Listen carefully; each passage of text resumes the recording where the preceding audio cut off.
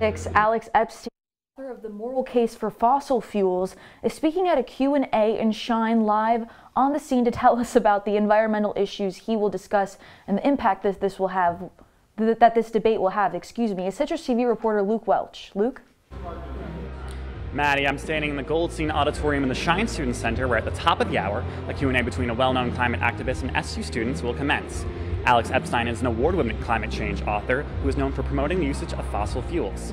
Epstein invites SU students to challenge the pros and cons of using fossil fuels and going net zero in carbon emissions by the year 2050.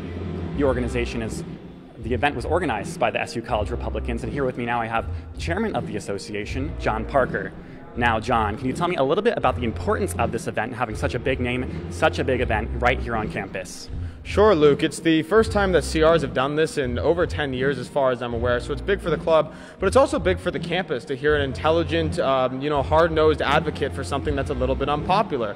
He's going to be going through the policy. We don't want hysterics. We don't want to be calling each other names. We just want to do a serious, sober pros and cons list of what currently is a mainstream policy, and I hope that it will help educate the audience and at least make them think a little. Now, the forum is an open discussion with Q&A. Is there anything you're expecting tonight to happen from this conversation with Epstein and the SU students?